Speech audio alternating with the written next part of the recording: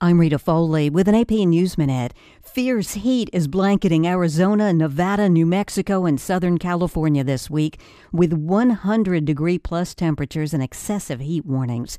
Heavy rain's been drenching the Northeast, and in Florida is in hot water as ocean temperatures rise along with the humidity. Record ocean heat has invaded Florida with a vengeance. Water temperatures in the mid-90s are threatening delicate coral reefs, depriving swimmers of a cooling swim, and adding a bit more ick to the state's already oppressive summer weather. Forecasters are warning that temperature plus humidity will feel like 110 degrees by week's end. The AP's Lisa Dwyer reporting.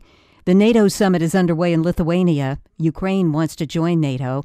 Ukrainian President Volodymyr Zelensky is expected to attend this summit on Wednesday. He and President Biden are scheduled to meet there. I'm Rita Foley.